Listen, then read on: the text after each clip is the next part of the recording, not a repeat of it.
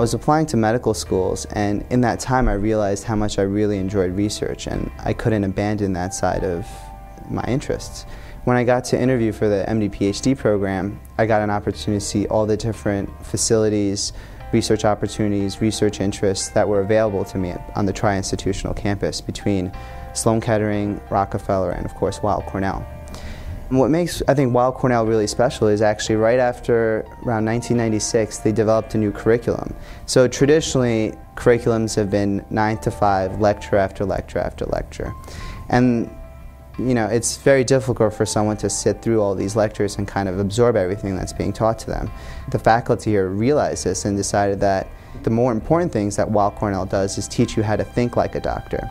And so this is kind of geared towards their PBL curriculum, where we have problem-based learning cases that we go through their first and second year that mimic actual clinical cases. And then through these cases we learn how a clinical diagnosis is arrived to and how to approach, you know, given clinical cases and how to kind of think through problems, essentially. So with this new curriculum, not only do we get a chance to do this PBL and learn how to approach problems and so forth, but they also cut down class time from 8 a.m. to 1 p.m., which is definitely a huge incentive for us to come here. It gives us an opportunity to do a lot of things outside of class and explore some interest that may be medically relevant but not directly under the scope of studying medicine. And so, for instance, some of my classmates are really involved in global health initiatives. As someone in medicine, you're considered a lifelong learner and a lifelong student. And I think that this new research building will be able to put us in a place to rival our peer institutions in research. And so now with all this space and the opportunity to attract more faculty and more prestigious faculty as well is going to be not only a resource to the institution, but also a resource for students, because we interact with these faculty. There are teachers, there are also people that we do research with, not only as MD PhDs, but also as medical students who partake in basic science research either during their summers or during the school year. The interplay between the students and the faculty and the diversity is really the key to making Weill Cornell special.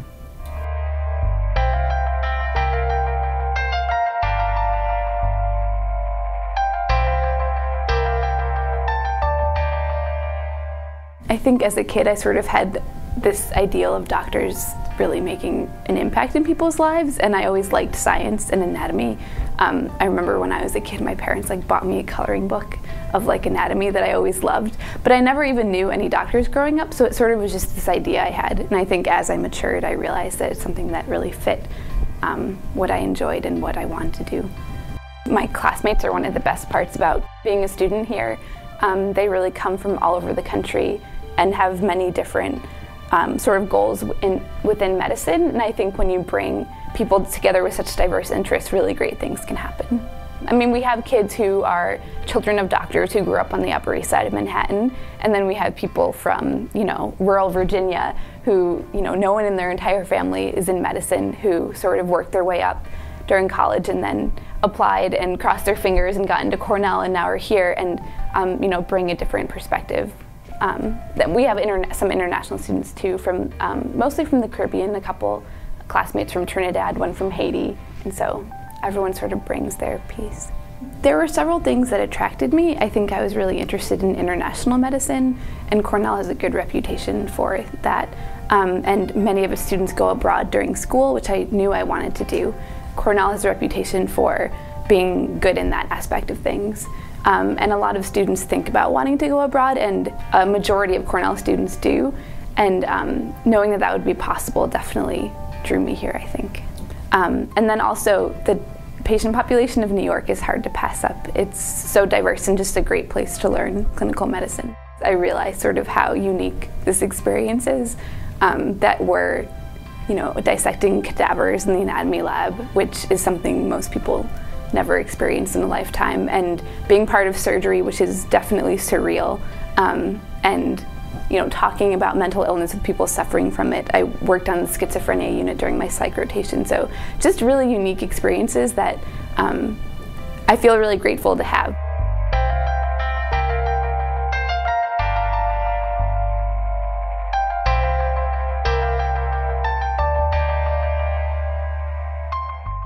Cornell is a great medical school, and the MD PhD program has a really top reputation just for all the labs it can offer. I think almost 300 labs are offered between the 3 institutions that make up the program. The MD PhD program here is formally called the Tri-Institutional MD PhD program. The Tri-Institutions being Cornell, Rockefeller University, and then Sloan Kettering. All have contiguous campuses right next to Weill Cornell. As an undergraduate, I studied neuroscience, and I worked in a neuroscience lab for 2 or 3 years. And before coming to Cornell, I worked at the National Institutes of Mental Health for a year. So I have a pretty strong interest in neuroscience, and when I arrived at the MD PhD program here, I found an interest in stem cells. So I did a rotation with Elaine Fuchs at Rockefeller University, who's really premier researcher in epidermal stem cells. And then the past year, or the past summer, I did a lab rotation with Robert Benezra over at Sloan Kettering, who also works in embryonic and adult neural stem cells. I really like Dr. Falcone. He teaches histology and pathology, and he's just a great guy. He's like really enthusiastic about the topic. And histology, I mean, you're looking at stained slides of tissues. It can be a little mundane, but he's always really energetic, really enthusiastic about the topic. It's funny, he treats our lectures like a locker room pep talk, like halftime in the game. That's what we always compare it to. But he also has a really commanding knowledge of the subject. I think you can help people by being a great clinician, and I think there's certainly ways you can help people by being a great scientist, and I want to find how those two things can intersect, and I can be a great physician scientist. I want to be able to make discoveries that change the way diseases are diagnosed, that change the way diseases are treated. And that's what I would love to do with my life and with my career.